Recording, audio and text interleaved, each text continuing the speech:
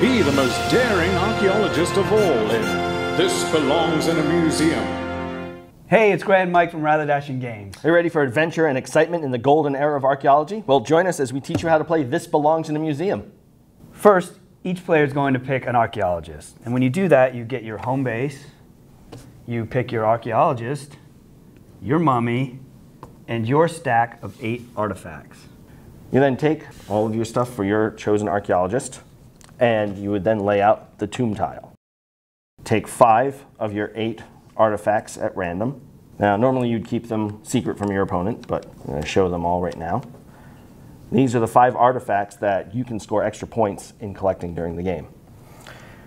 You then take 3 tiles, add that to your base camp, and then place your mummy on the tomb tile. This Belongs in a Museum is different from the other drawn and quartered games. Unlike them, where you're trying to create the highest scoring section, you want to create smaller dig sites that are connected with mountains and oceans and airports, because the mummy will come out later and start robbing points. So the bigger your section is, the more point he's going to take. Like you said earlier, each player has a dig site. When you play your dig site tile, your archaeologist comes out as well. Now your archaeologist can move 3 spaces each turn. Mountains and seas are considered 1 space. So I can move my 3 spaces 1, 2, 3, and I land on this artifact. That artifact happens to be one of the 5 that I need to get. This will allow me to have a bonus at the end of the game. Now, as Grant said, you are trying to create a bunch of small sections connected back to your base camp. These sections can be connected back to your base camp either by mountains, or by oceans, or directly, or by airports. So this connects to the airport, which connects back to my airport.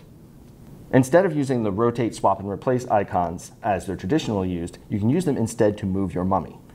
If I play a tile that has one of these icons on it, I can take my mummy and I can move it to any scoring section of my opponent's that does not have another mummy or another archaeologist in it. So I could put him right there. So now these points that would normally go to Grant, go to me. Let's look a little closer at how dig sites connect to your base camp. This is my base camp, so anything red will give me points. These 2 are connected to my base camp because they're right next to it. Anything that's connected via oceans and mountain is also connected. So this section here is connected to my base camp. This one normally wouldn't be connected, but because it's touching an airport, that lets it connect back to my base camp. Anything touching an airport is essentially connected to all other base camps. This one is not connected at all. I cannot draw a line back to my base camp via mountains, oceans, or airports. So that's how things are connected back to someone's base camp.